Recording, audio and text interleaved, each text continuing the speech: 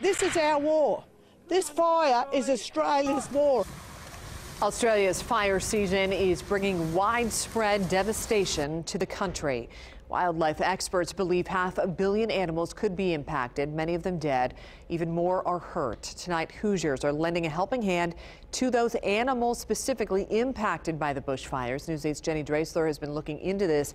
And Jenny, the efforts here locally to help, it all started on Facebook. Yeah, they did. And I spoke to Angie Turnpaw, and she says when she heard about the bushfires, she knew that she had to help. A crocheter herself, she started making baskets and pouches for the animals just yesterday. And now her efforts on Facebook are gaining traction from people all across the state.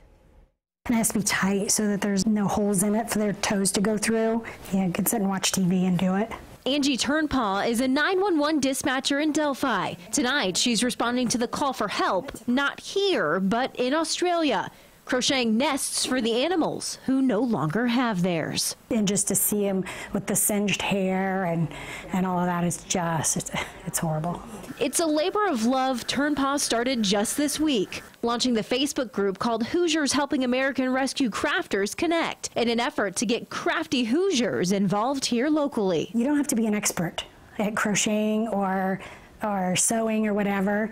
My daughter-in-law just learned to crochet and she's making things. They need functional, not fancy. The support came in from all across the state. Nests, pouches, and blankets, all made by Hoosiers looking to help. According to CNN, the bushfires, which have been burning across Australia for months, have damaged nearly 18 million acres of land. Nearly 500 million animals have been impacted. And it's a cause that hits close to home for Turnpaw.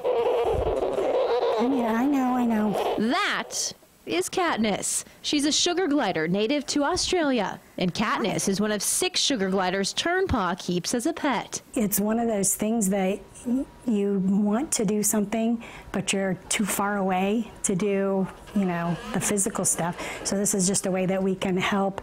And if it helps the people who are helping the animals directly, then, that's a good thing. And while rescue efforts continue in Australia, Turnpaw says the efforts of Hoosiers helping out won't slow down anytime soon. I hope that they end up with more stuff than what they need to take care of the animals the way they need to be taken care of. The donations will be picked up on January 24th and shipped out of the regional location in Illinois the next day.